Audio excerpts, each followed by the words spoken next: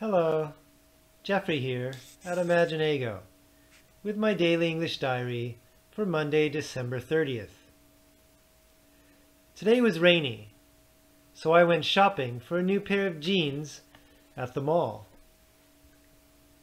I'm pretty skinny, so it's hard to find pants that fit me nicely.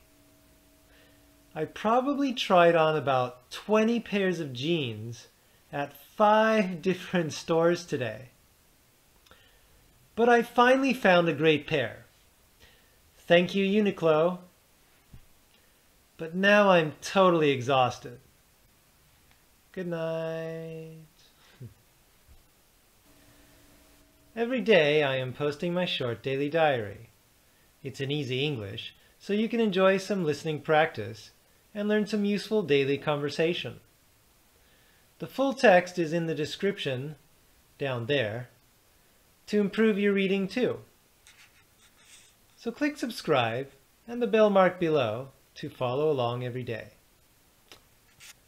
I'm out for now.